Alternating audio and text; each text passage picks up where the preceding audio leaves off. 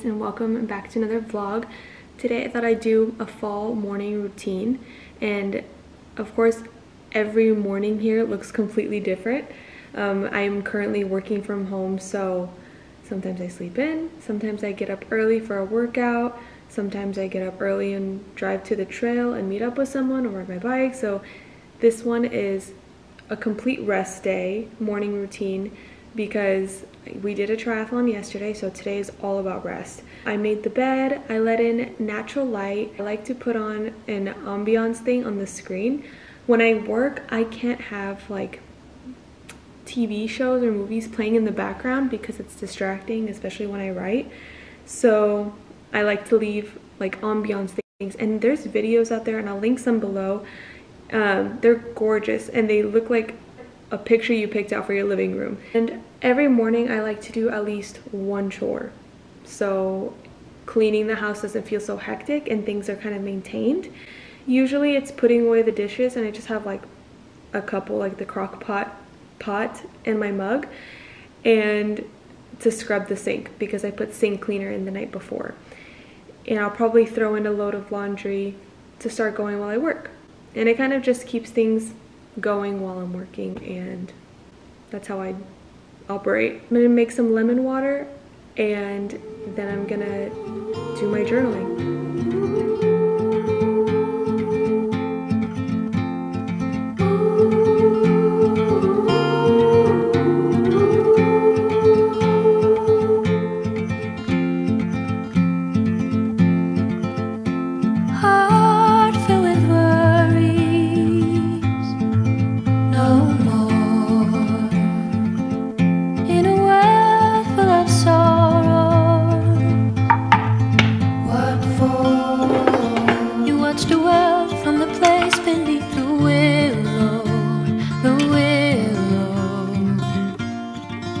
So many years, too many tears on your pillow, on your pillow.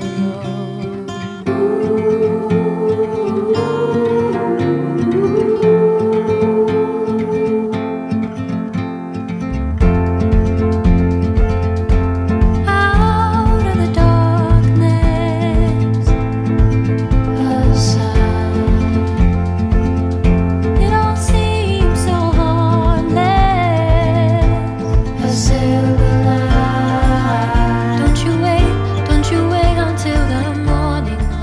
Something else I like to do to set the fall vibes before I get started working is pick out an essential oil for the diffuser and make it smell really good. I don't like to have a candle burning all day because I feel like, one, that's wasteful and candles are expensive, and this is much safer, to be honest.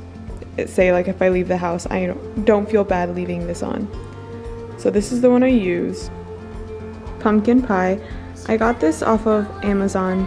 It was like $6 and it smells so good. It smells like you just baked something super fresh.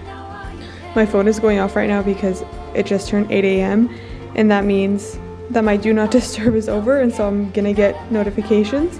And pro tip, that keeps your phone pretty quiet and away from you for a while. So I put water in these decor things, specifically the poison one. So I'm just gonna go ahead and fill her up with water. It also kind of feels like you're mixing potions when it comes out of these decor things. Where's the cap? Oh. So to last all day, 4 to 5 drops will usually suffice.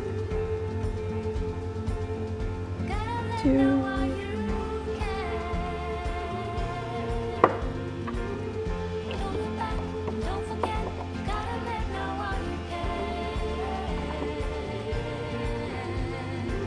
Okay.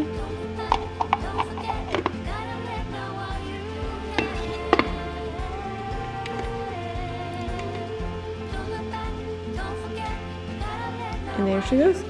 For breakfast, it kind of takes a while to cook / steep, so I'm probably gonna put it together now before I go and journal and stuff. So I'm gonna make some oatmeal and hard-boiled eggs, and I'm gonna show you what I'm using. So I like to do about half a cup of oats.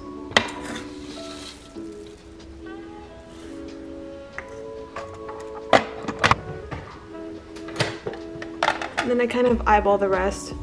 I like to do about like a tablespoon of ground flaxseed, some chia seeds,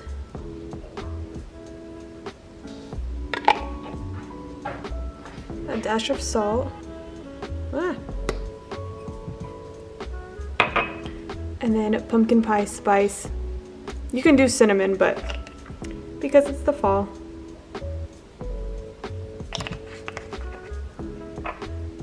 And then to sweeten it up, I like to do a little bit of brown sugar.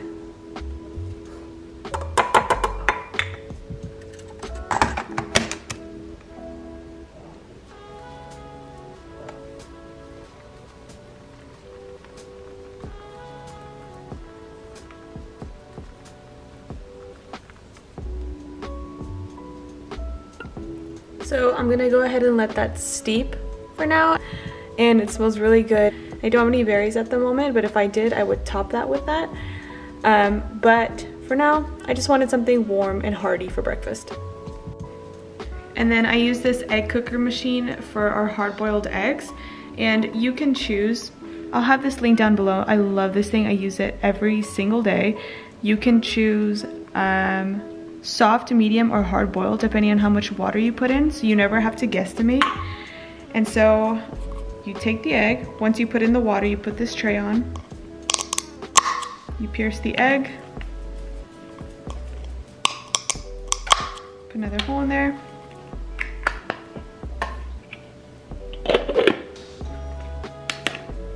go on, voila.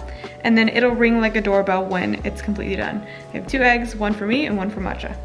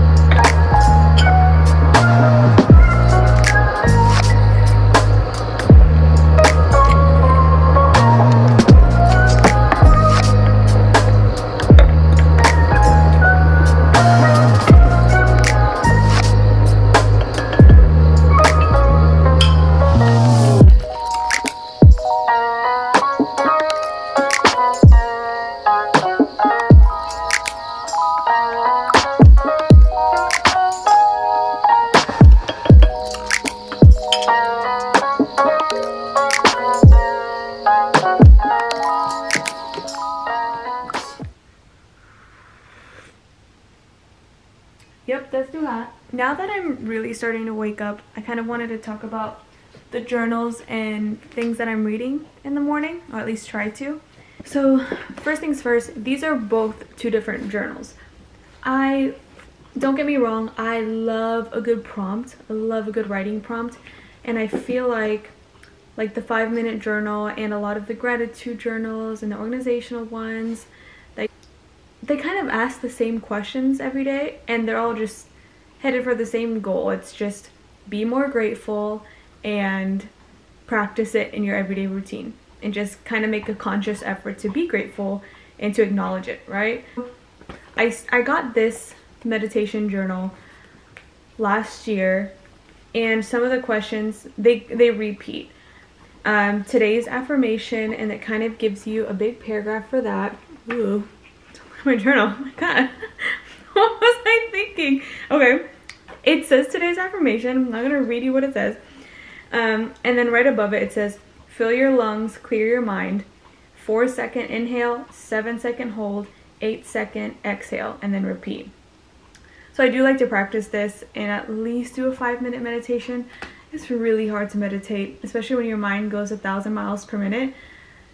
it's definitely a practice. It's a skill, and it's one that I don't have quite yet. So I love that it kind of tells you how many seconds to count. And so I've been kind of doing this when I'm in a stress situation or angry. And it kind of brings me down before I say anything venomous.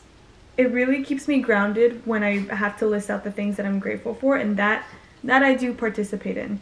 And so I keep this around, and I fill it out, and I don't fill out all those prompts. I'll pick like 2 or 3 of them, like today's intention, affirmation, and gratitude. And then the next day I'll do the creative space and everything. But I don't do all of them because it's a lot to write.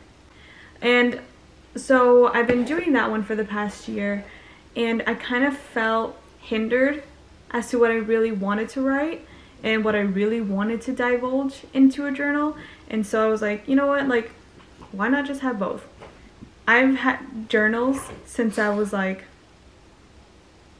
7 or 10 years old, and I keep them all, and my sister likes to hunt them down in our childhood home and read them. And she thinks it's a funny activity, so not that if you're watching this, we need to cut that hobby. She was reading them like magazines.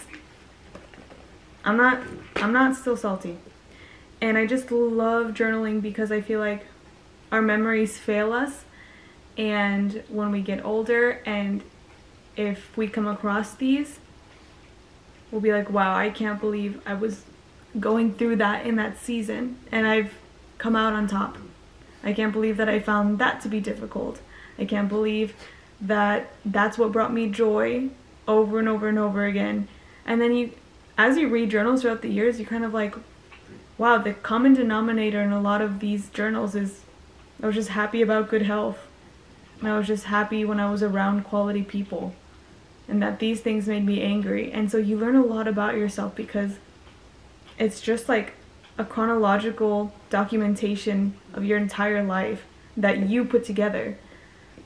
So I don't mean to get too deep into why I love journaling, but that's why I do it. Try to do it very often. And then the next is the Quran. So taking a complete left turn. If you know me, I am more spiritual than religious. Over the years, I've kind of realized as I near closer to the age of wanting kids, I am, oh, hello. Yes, you are my kid too.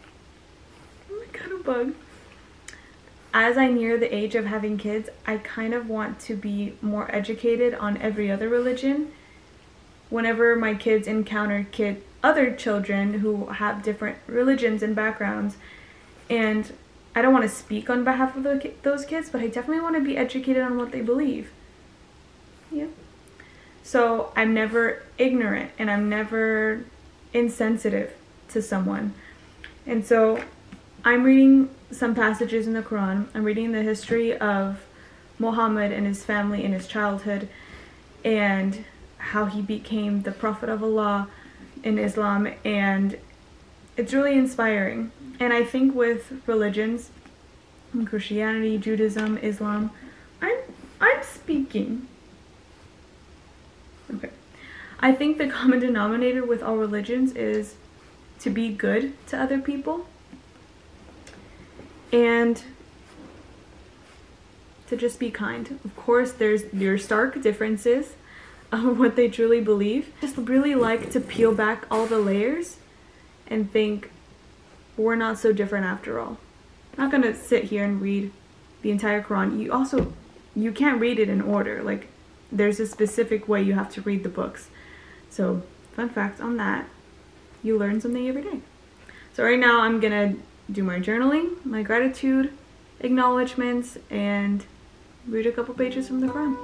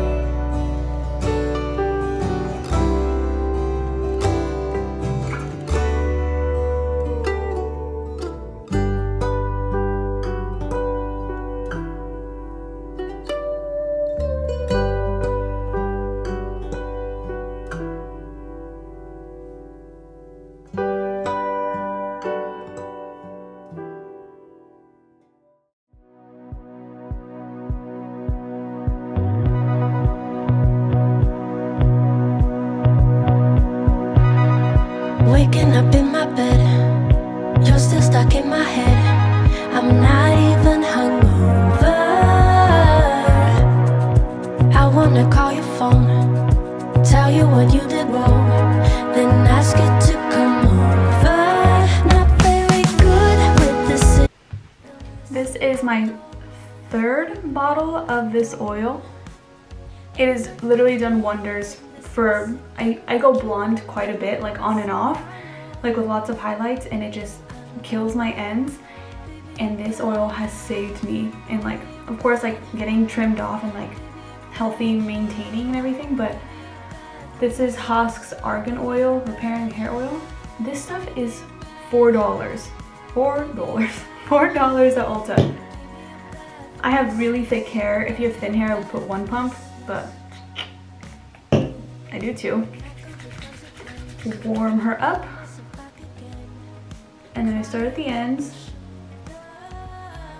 because that's where the repairing needs. Kind of like brush it through, and then make sure to get up here where those layers are.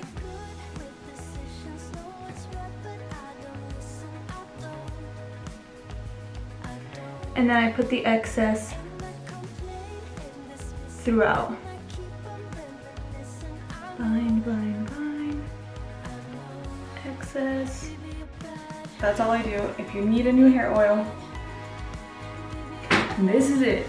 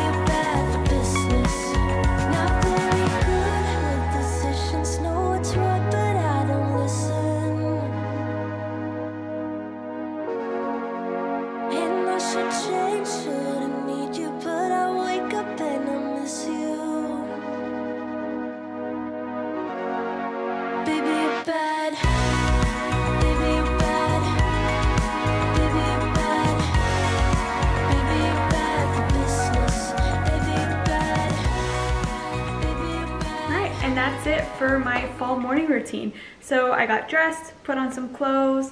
I feel kind of ready to take on the day. It's a Monday for reference, so I hope you start out your week really great. I really love morning routine videos because I feel like someone can take away something from each kind of video. I love to see how people start their days because it's the most important part of the day to me. So like this video if you liked it, and hit subscribe for more, and I'll see you guys in the next one.